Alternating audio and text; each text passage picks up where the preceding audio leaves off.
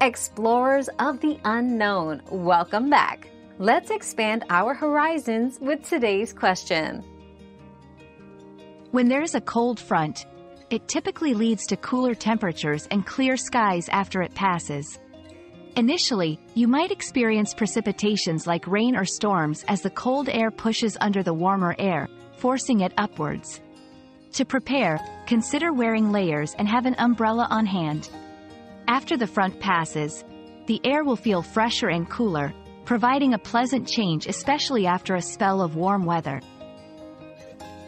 Your daily dose of discovery ends here, but the journey of learning never stops. Subscribe and join us again for more answers tomorrow.